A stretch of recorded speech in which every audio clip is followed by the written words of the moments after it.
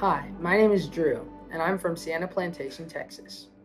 The question I wanted to ask is, how can the Holy Ghost provide comfort when I'm struggling to improve?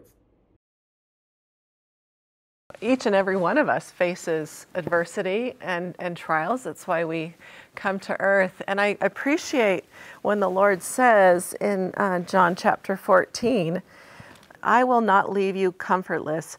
I will come to you.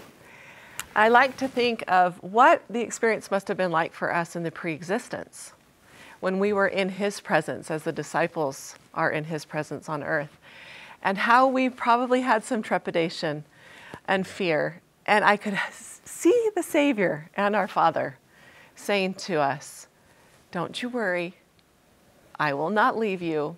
I will send the Comforter to you. And so we are never alone. In fact, He is always close enough, and it's up to us if we're taking that time to listen and to be still enough to hear the still small voice.